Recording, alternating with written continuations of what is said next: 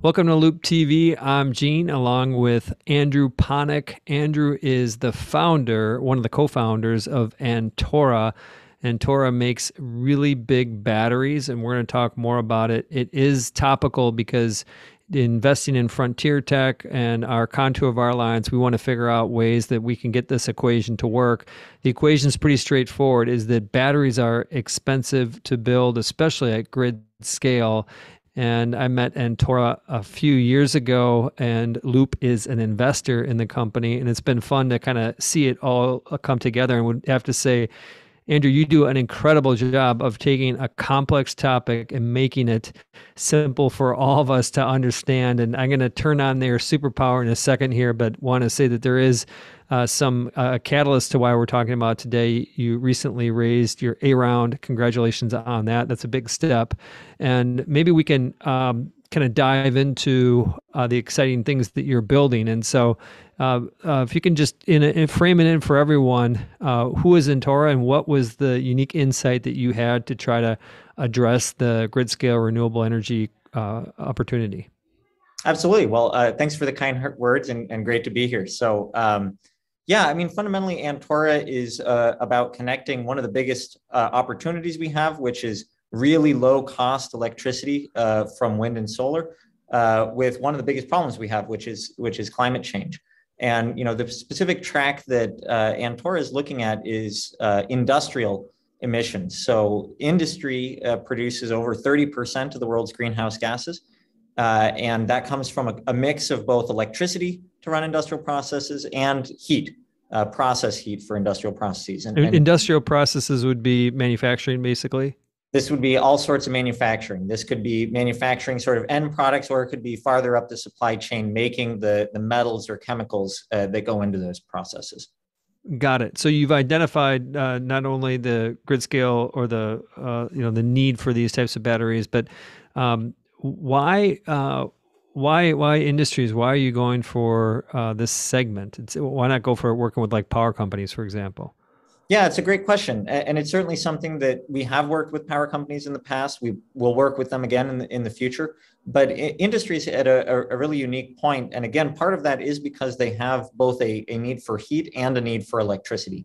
And the fact that there's two valuable energy commodities for industrial customers means you can actually start to arbitrage them off against each other. So to take an example, we're able to charge our thermal energy storage system with something like low cost wind. Let's say it's the Midwest, it's very windy and it's night, so there's low electricity demand. That wind electricity can be nearly free. In some cases, actually, the price goes negative. So we can quickly absorb all that really low cost energy, put it in our thermal energy storage system, and then bring it out again as either heat or electricity based on what's the more valuable product to the industrial consumer at that time. So that's really why industry is a unique place to do this versus the electricity grid, power companies, which is also a segment that we're looking at.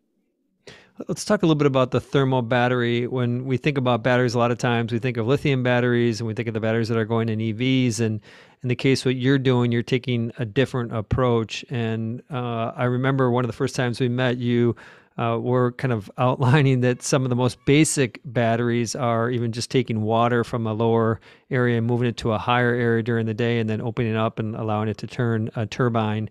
And so it really expanded my definition of battery. But tell me a little bit about why there's an opportunity around thermal batteries and how they work, actually. Maybe that would be a good starting point. Yeah, absolutely. So, I mean, thermal batteries in general is just any time that you're doing the storage of the energy in the form of heat rather than in the form of electrochemistry, like you might do with, say, a lithium ion battery. And one of the advantages that thermal batteries have is that you can use really, really low cost raw materials that are typically minimally processed as the storage medium. And so rather than, something that might involve a lot of rare minerals, lithium, cobalt, nickel, any of those sorts of things, you're able to use some of the cheapest stuff on Earth. So in our thermal battery, we use solid carbon in the form of graphite. Carbon blocks are made in huge quantities because they're used in both steel and aluminum, in electric arc furnaces and in aluminum smelting. And so these are huge commodities, very, very cheap, but still store energy at very high energy densities. And so this is something that I want to point out that's a little unique about Antora's thermal energy storage versus a lot of others, is that if you use the right material, in this case carbon, and get it up to very high temperatures, you can store enormous quantities of energy. The energy density of our system is more than compressed hydrogen at 700 bar, which would be about what you'd have in like a hydrogen fuel cell vehicle, and is actually approaching that of liquid hydrogen. So this is just a totally different mindset to be in, where you're saying the storage density of this looks almost more like a chemical fuel like liquid hydrogen, and less like a giant tank of molten salt, which is what some other previous thermal energy storage used. Got it. And if you take the wind example, how does a wind turbine actually get the carbon hot? Great question. It's basically like a giant toaster. So you just run electricity from wind, directly through some carbon heating elements. Those get really hot, glow, and then transfer that energy throughout the system. And once the carbon is hot, it's understandable you can transfer heat out of it. How does it transfer back to electricity? Yeah, so that's one of the more unique aspects of the system that you're hitting on, which is, most thermal energy storage, that's really the kind of Achilles heel of thermal storage. How do you get that back out as electricity? Typically what that means is you build a steam power plant right next to your thermal battery, and then you try to take that heat through some heat transfer fluid, pump it over to the steam power plant, and then generate electricity that way. That has all sorts of problems from an operations and maintenance perspective, from a cost perspective, efficiency. So the unique thing about Antora's thermal battery is that we're storing energy at very high temperatures, so hot that this carbon, this graphite, is actually glowing. And so it's emitting light like an incandescent light bulb. And so because we're hot enough that you're actually glowing, you can use solar cells, photovoltaic cells, to convert that light back into electricity. So this is a fundamentally different way to do that conversion from heat to electricity using PV. But PV, as you know, has the advantages of being a really scalable, very simple system, no moving parts, minimal maintenance. The key challenge that Antora solved was how to make that conversion process high efficiency. So in the past, most so-called solid state heat engines, so things that were able to convert heat to electricity without moving parts, were less than 10% efficiency. Antora has now demonstrated over 40% efficiency for our photovoltaic solid state heat engine. So that's what is really the enabling invention that allows us to take stored heat from our thermal battery and convert it into usable electricity for a customer. And you would put that kind of that capture module in between two pieces of carbon, essentially. Yeah, essentially we've got a hole in the system you could think of, with a shutter that can turn it on and close that, or open that, kind of turn it on and off. And then you have, exactly, the PV that can just accept that light, turn it into electricity, or get closed off if you don't need the electricity right then. And I suspect your customers are bottom line oriented. They want to make the world a better place, but also bottom line oriented. What are some of the cost advantages that you think you can deliver? Yeah, that's the most fundamental part of this, is the cost, and like you said, people want to make the world a better place, but it's a lot easier to do that when it's also not costing you extra money.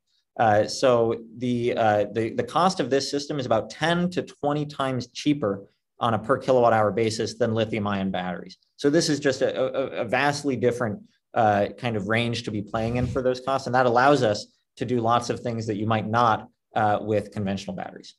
Got it. And I'm curious, given your background and the things that keep you up at night, just around kind of advancing what you're doing. What do you see like the big hurdles to face? I remember a few years ago when we talked about it, really was the efficiency piece, getting that up. I remember when we were talking sub 10%. It's incredible to see where it's at.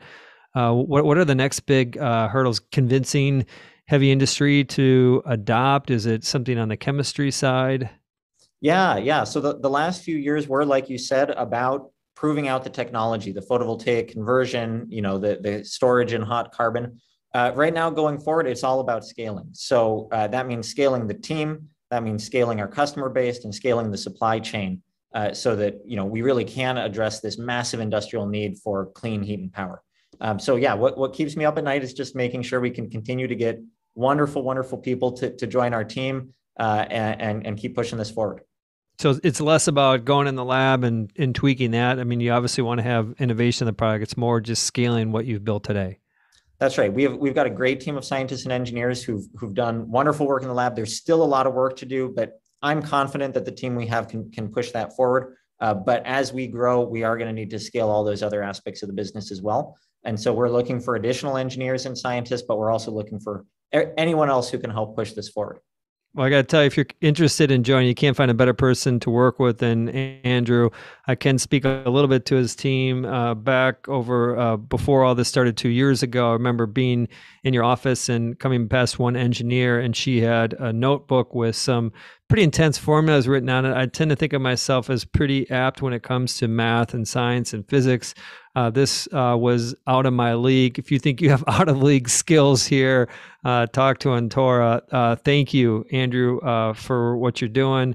Fun to see the progress, and look forward to hearing about some of those industrial customers that are going to be adding with that extra money that you have in the bank now to keep moving this forward. So on behalf of Andrew, Antora, and Gene and Loup TV, bye for now.